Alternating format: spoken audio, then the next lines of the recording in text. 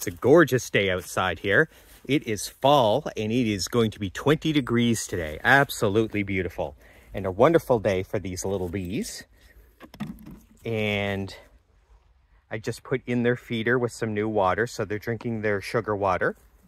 But today what we're going to be doing is we are going to be insulating our rooftop of the hive with some wool.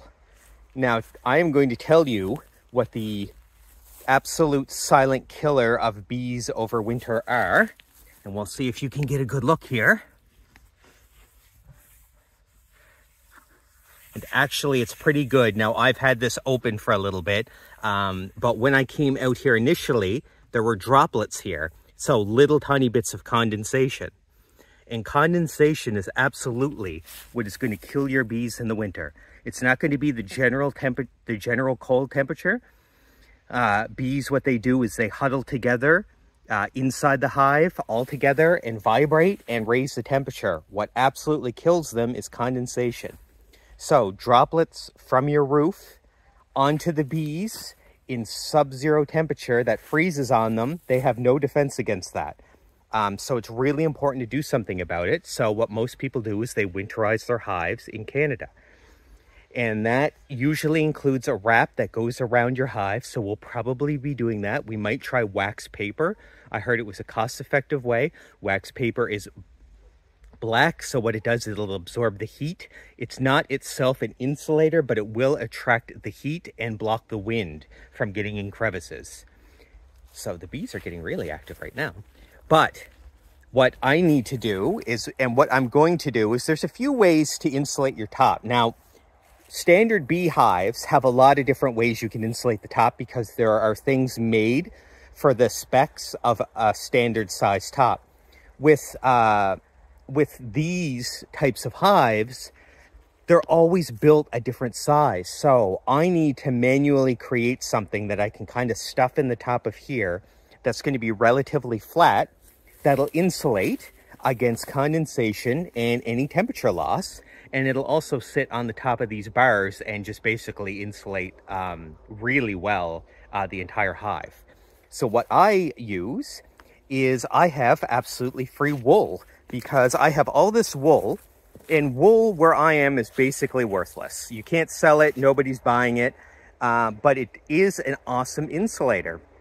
So if you bag it, you can insulate buildings, you can insulate a lot of things with wool. It is excellent for that purpose, and the best part is it's easy to shape. So if I bought some hard insulation and it just didn't fit because it was too fat, it would be really difficult to get it in there. But what I'm going to do is I'm going to basically play with this bag until it's the right shape and depth that I need to fit in that top. And then I'm going to seal it up and stuff it in there. And that's going to be my insulation. Quick, relatively quick, free and easy. And yeah, and then after that, when it gets a little colder, I'll end up wrapping this. I don't want to wrap it prematurely. Like I said, it's 20 degrees right now. And the goal right now isn't so much to block the wind and all that, because like I said, it's not actually cold right now. But what it is, I need to start preparing, because this might end up being a bit more of a project than I think it is. So I'm going to show you after I'm done how it fits in there and how the whole thing comes together. It's going to be a bit of a pain, because anytime I want to see the bees, I'm going to have to remove this. So that's why I definitely don't want to do it too early in the season, but I also don't want to leave it too late.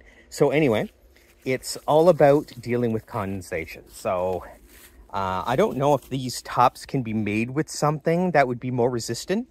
These are actually already insulated. This is an incredibly thick top. Like, it's really thick. So whatever's in here does a good job of insulating as it is. It's really just protecting from those droplets.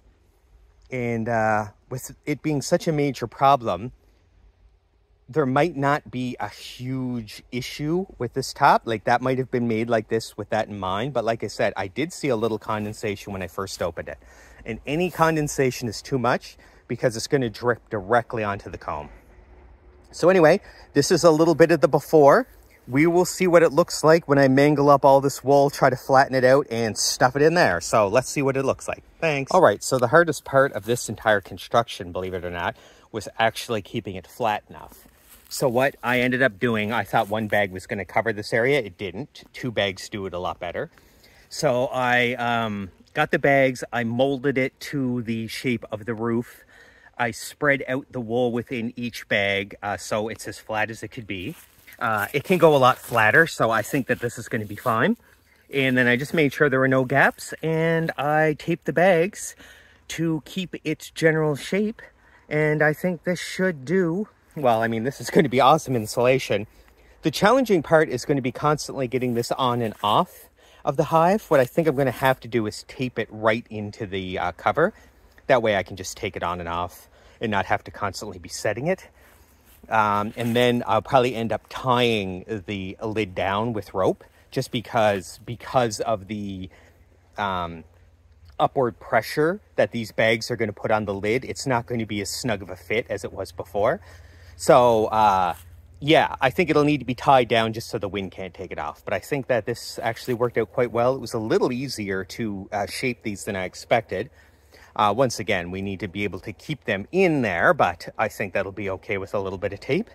And yeah, I mean, it's going to be hard to know exactly how good or successful this is until come spring. I think it'll add a lot to prevent any air from seeping in because, of course, the wool is moldable. So like anywhere that there is a gap or something, the wool's going to kind of fill that hole, as opposed to the rigid top that we had before, which clearly had gaps and seams all around it. And that's great for airflow in the summer, and you definitely need that. But in the winter, you're trying to fill in all those holes, and I think this is actually a great little solution for the roof of a hive, a top bar beehive anyway. So yeah, there's that. I can show you when I put the wax paper around the hive to prevent the wind from going in the sides and all that.